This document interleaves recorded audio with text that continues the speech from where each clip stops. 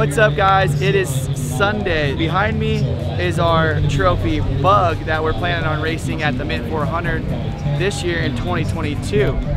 This thing took a lot to get to this state, but we are super excited this week. We plan to do a lot of testing with it and a lot of show and shine stuff for people to see it, touch it, feel it, and get excited about the future endeavors. It hit the dirt for the first time on Thursday after 14 months of thrashing. Much love to Pedal Commander for always showing us support and being a big part of our program.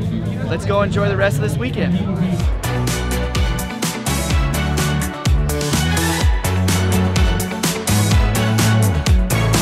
What's up, man? My name's Cowboy. Did all the electrical work on this trophy truck.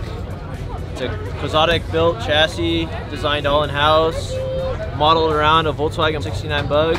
It's running a Big King shock package on it, Texas Speed LS 427 with a Magnuson 2650. Maximum transmission did a 3-speed for us, all gated shifting from B&M. Running Holley ECU and Switch Pros units in it. It's a pretty basic setup, 75-gallon fuel cell, built purposely for off-road racing.